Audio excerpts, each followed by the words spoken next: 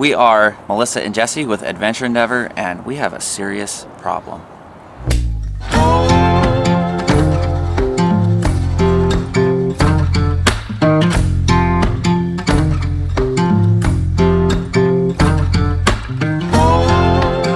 So if you're not familiar with our channel, I am Jesse, this is Melissa, and we have been full-time RVing for the past almost 3 years. And we have our fully built Ram here that tows our travel trailer. It's got long travel suspension, big tires, all that. We love off-roading. And we also are currently building a '89 Jeep Grand Wagoneer. One of our first problems we want to solve is that we live in a small RV full-time, so cold storage is limited. Our fridge is not that big, so every time that we go grocery shopping and bring in a new grocery haul for the week, we have to take out all of our bubbly waters, and they never stay cold, and so we always have warm drinks, and that really bums us out. So another one of our problems is on long travel days, whether it be off-road or on-road, we struggle to keep our drinks cold. Typically, we just use a soft-sided cooler like this, but unfortunately, there's lack of space, or we forget to add ice or frozen water bottles or what have you, so we're constantly having warm drinks, which is a big no-no for us.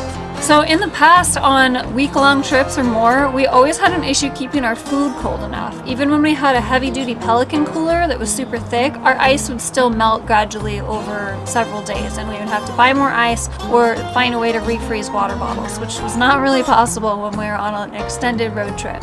Our food was getting soggy, you know, that we were constantly replacing ice, and it just wasn't up to par with what we actually needed. Yeah, one thing we didn't really like about a heavy-duty cooler was how heavy it was. It was heavy, and then you got to think about constantly pulling it out to dump ice in, and just overall it just wasn't ideal. When we went full time in our RV, we had the fridge in the RV, which was great, but we still needed coolers. So right now we have a soft cooler, and then we have our fridge in the RV, and we're still lacking the storage space that we are looking for. Yeah, we knew that there must be a better solution out there. And that solution is Iceco. It kind of happened at a perfect time. They happened to reach out to us, and they're like, hey, would you like to try out one of our fridge freezers? And we're like, heck yeah, we've actually been looking at them anyways. They went ahead and they shipped us out a 68 quart dual zone, so that means it's a fridge and also a freezer, or it can be both freezers or both fridges. We're super pumped because in our daily life, because we can keep drinks cold, if we want to get some more frozen meat, yes. we like really high quality meat, so we can freeze meat and keep it on the other side. While we're traveling, we're gonna have endless amounts of cold drinks, which is amazing. Yes! Cold drinks, #1 priority. And then on our overlanding trips or off-roading trips, it's gonna be nice to not have to worry about ice, food going bad, food getting soggy, stuff like that. So we're super excited. These things pull barely any power. And in this video, we're just gonna kind of unbox it, show you our thoughts, show you where we're potentially gonna keep it while we're traveling, what we think of first impressions.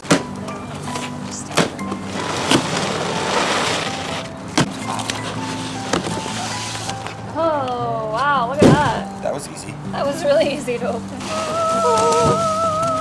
Dang, this thing is nice. This thing is so baller. Wow, sleek. Wow. Whoa, it is huge. Oh my gosh. Oh my gosh. Wow. This thing is massive. First of all, first impressions. It is super streamlined and it looks, it's like a work of art. They got their nice Iceco logo right here. I love the color. It's just like, it's like a weird grayish tan, right? Is that like, what would you call that color? Yeah, it's like gray, but like tan. It's grand. Great. It's grand. Grand tan. Their logo looks great. This is the display. Obviously there's different modes, power, and I would assume this is temperature. We'll get into that a little bit more. Nice heavy duty latches that are steel, which is awesome. Obviously this is a 2 zone like we talked about. So when you open this one side, it's massive. There's so much room. They have a tray. This is gonna be super convenient for us if we wanna transfer stuff back into the RV. So if we go on a long trip and we're like, hey, we wanna put most of our food back in, we just grab this basket, has everything in there, we just put it back in. This appears to be a light, which is awesome. There's a strap to hold the lid so it doesn't fall all the way backward. Look at how thick it is though. I know, like, the doors are super thick. Of that. So good, 2 inches or so. And then on the other side, it is a slightly different layout. Yeah, so it's got a smaller basket on the top, which is nice. nice. I mean, I feel like this could be good for like your condiments, like stuff that you don't want to get crushed, stuff like that, you know, put cans below. And then there's a really deep area on the other side. So it's why? really nice. So why is this like this? Is this like the where the cooling mechanism is? I would imagine that is where the compressor is, which basically, you know, is the internal to the refrigerator. Okay. But what's nice too is, you know, maybe this smaller one will be the freezer for us and the larger one will be the fridge, or vice versa, depending on the trip, depending what we're doing. Let's take a look at the back. So they've got nice heavy duty hinges. I really like those. Yes, this is the compressor that we saw on the inside. It's vented, obviously, so it can let heat out. There's probably a fan in there, and that's what keeps this thing running. So it comes with an instruction manual, and I liked it. They have any problems, blah, blah, blah. And then it also said if you have any problems or anything, you can reach them here through social media or email them directly. Awesome, gotta love that. This is a cigarette charger. So this looks like it plugs into the fridge. This plugs into your vehicle, boom, easy. And then as well, if you have shore power for us, okay, time out. Shore power is when you plug your RV into, you know, the grid at somebody's house or an RV park or whatever. You could have this fridge outside of your trailer. You could have it plugged into 110. Our RV will eventually have full solar, so we will have 110 plugs that work off of solar. So basically, you got 12 volt, you got 110, you got options. All right, guys, so I have to say, I'm pretty impressed on the weight. So the shipping box says that it weighs 66 pounds after you ditch all this cardboard and everything. Our old Pelican cooler weighed about 45 pounds. So for another 20 pounds, essentially. You're getting a much superior product. Yeah, that's what it seems like. Okay, dear, moment of truth. We have to see if it fits where we measured. Yeah, so I did a quick measurement. Our plan is to run it in the back seat of either the truck and or the Jeep. We can move it depending on what type of trip we're doing.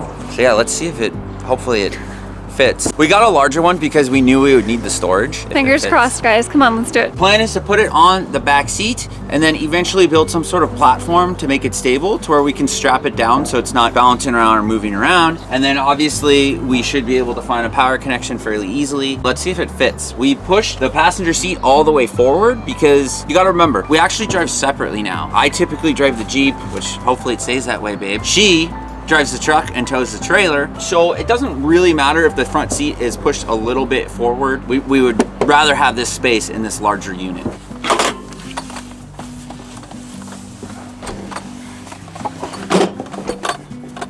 All right, so it might be too big. We measured, kind of, but I also plan on potentially getting rid of part of the back seat or moving part of the back seat. There's a lot of different mods you can do, but let's see how it fits with the front seat in place. Can you even sit up there? Yeah, I still have a good amount of leg room. Oh, really? I mean, the Ram back seats are pretty large, so there's the fridge. Feel decent there? It's pretty good. Are you able to slide the base forward more and recline a little bit? Not really. Go back. That's about it? A little bit. It's like how would that be road tripping? It'd be fine. I mean, it's very upright, but better for my posture. It's better for your posture. We're not 100% sure where we're gonna situate it. When I was measuring, I remembered that I planned on doing a seat delete. Back here, we hardly ever have people in the truck, and now we have the Jeep as well, which is a 6-seater. This Ram is technically a 6-seater, and we just don't really use space in that aspect. So we might get rid of this part and this part, and we might do like a 60-40 seat and then build a platform. We're not 100% sure, but I think right now what we're gonna do is we're gonna take the fridge out, we're gonna plug it into 110 power, see it get cold, and just kind of make sure everything's working properly. All right, guys, so we plugged in the Iceco, it turned on, and we have a few different modes. So when you press mode, you can adjust your temperature up and down for the fridge side, or what we assume is gonna be the fridge side. You hit mode again, and then you can adjust the opposite side. When you hit mode a third time, it gives you max or eco mode, and then there's a low, high, and a medium setting, which I'm guessing is power consumption as well, or fan speed. Just to show you guys a little bit of the size, these are 8 packs of LaCroix, 8-pack of bubbly.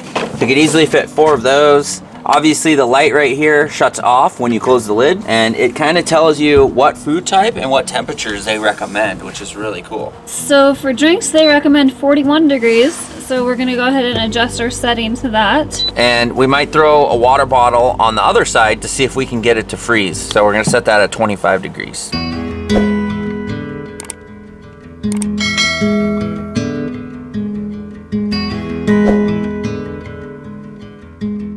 lot of people don't like these fridges because they're always concerned that it's gonna run the vehicle battery down, but this has a protection mode in it. So if you're running it, it will shut off the fridge and it'll kill the fridge and your vehicle should still be able to start. We plan on eventually probably adding a small solar panel to whatever vehicle this is gonna live in. That way we just have peace of mind and our batteries will be completely charged.